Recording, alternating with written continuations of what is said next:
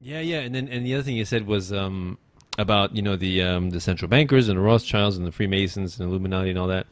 And yeah, it's kind of interesting when people focus on that because um, I don't think that's even that important at all anymore.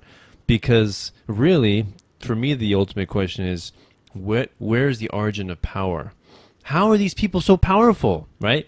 And the way I see it is the vast majority of people who believe them to be legitimate give them power, right? And just like in the Game of Thrones, I think the guy was telling, was it what's the short guy in the Game of Thrones? I forget his name.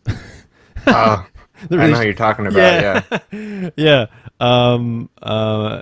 The wise man says, when it comes to power, a a small man can cast a very large shadow, right? Because it's not really about, it's not really about strength. It's not about being able to be, being able to personally kill people. No, it's about people legitimately believing you are their rightful ruler. And if you can have people believe that, you have great power. And talking about your government schooling, what is the origin of that belief is first of all, it's parenting, right? Being raised by your parents to believe that that's legitimate, and then schooling just enforces that even more powerfully, right? 15,000 hours of harsh indoctrination, and it definitely is indoctrination since it's like you want to figure out what the agenda is for something, figure out who's funding it, right? I think I mentioned this on your Yeah, that's right. right. If you got Coca-Cola funding the schools, what do you think they're gonna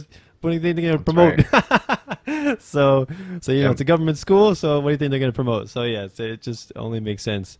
And it's really great. I love hearing people's journey to volunteerism because it's like, and that's amazing about your mother.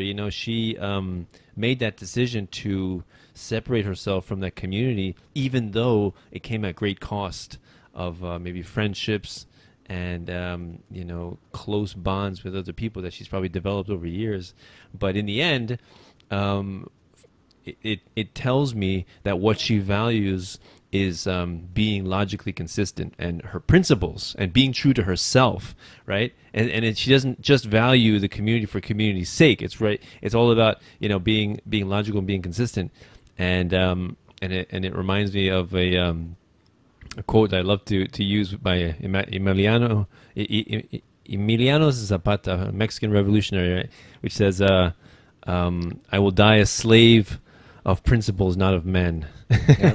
And I I love love that. that. I love that quote. You said that recently on another one of your shows, Oh, and did I I? went and I found a meme and I put it on some of my pages that said that guy, and I looked into his history a little bit, Uh huh. and it's pretty interesting that he had some anarchist influences around him. Uh huh. I don't think he was like a completely non-statist guy, but very rebellious against the Right. oppression of his people and saw a lot more of the problem than most. Awesome. And I really liked that quote too that you had brought up. Yeah, it's a good one Oh, because it's true. And that's where we should put principles first. yeah. Those are first things. A principle is the first thing, right? So if you don't put first things first, and like he said, if you allow yourself to be a slave of men, then yeah, you'll die a slave of men. But he was saying, I'll put my principles before that, and if that kills me, at least I'll die a slave of those things and not, a slave of other men dying at their hands. Right.